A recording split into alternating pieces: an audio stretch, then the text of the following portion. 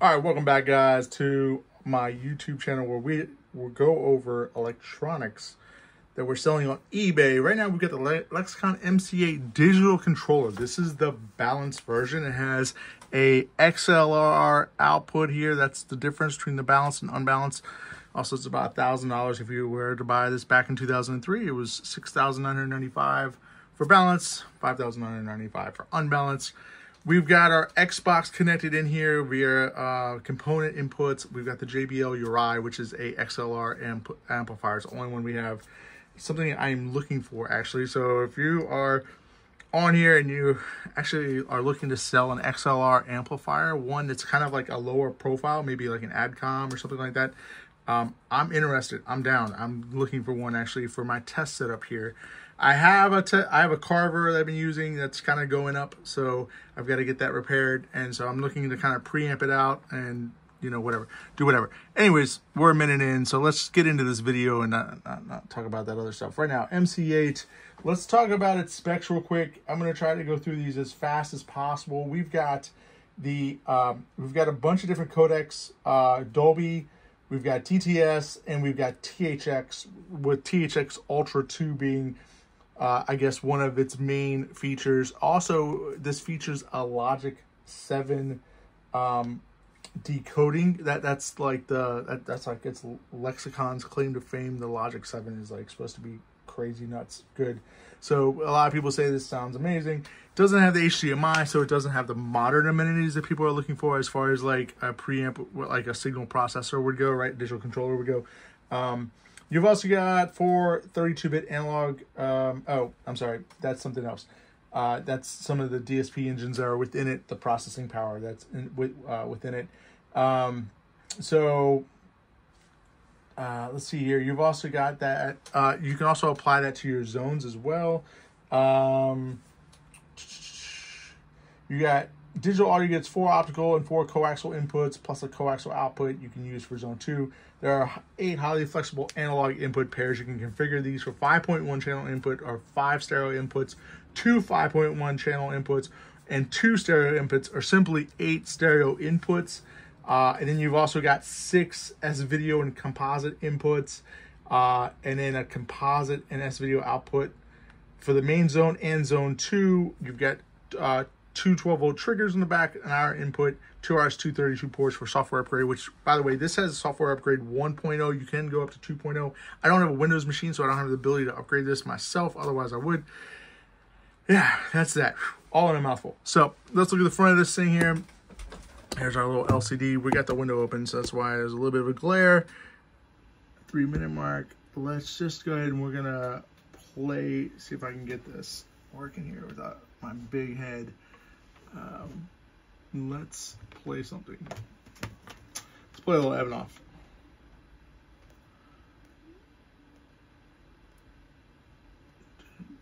Wow, this has been playing for a while here. There we go. There it is.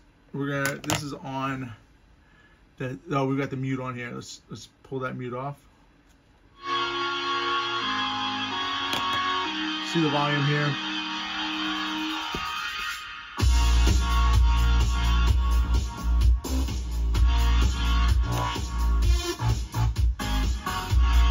We can change up the input.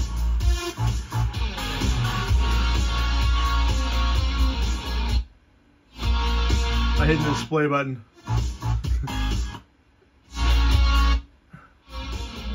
I'm using the remote to do this stuff.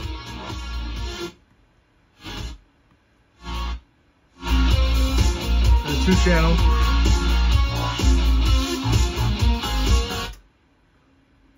That actually changes the actual input. So we just went from satellite to, there it is. There's that. The remote doesn't offer a lot of functionality. I can't find a remote for this, so you're gonna have to hack some of this yourself. Aux S-video analog. So that's how that's configured. Okay, we're just pushing buttons. That's what we do. The mutant works, I know that. And the power works. Let's go over to DVD 1. That's actually where I've got, let's see if it's gonna send me a signal. Probably not. Right now we've got Fallout on here. Let's see if that comes up. We've already tested all the inputs and outputs on this thing, so I just wanted to show you that that's working there. Everything's working. Here's Fallout, because why not? The show is on right now. Here's the back of this unit. We're using the JBL, which is awesome. 170 watt amplifier. It's heavy as all get out. It's also in our store right now too as well. Offers TRS and XLR balanced inputs. There you go. There's your XLRs right here. Here's your rear. This is where I'm at right now. This is from the Xbox. This is output. I'm sorry. This is outputting to the TV. This is from the Xbox right here. We also got optical, so I could have opticaled from the Xbox into one of these connections here and just done the sound. And then you've got the 4 opticals right here. You got your digitals right here. Here's your remote triggers. Here's all the different configurable stuff here that it's talking about, the 8 configurable things, or you can do 5.1 or whatever. All your XLRs are on the bottom. Here's your zone over here. This one says side and rear, so options there. You've also got your main outputs here. All the white is your outputs. Okay, that's what you're noticing there. There we go. We got it there. Let's see. We've got our controller.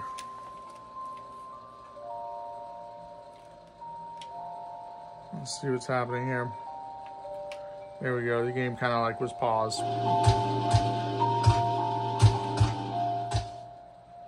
See how cool that is? It's like spatial audio. As you get closer to things,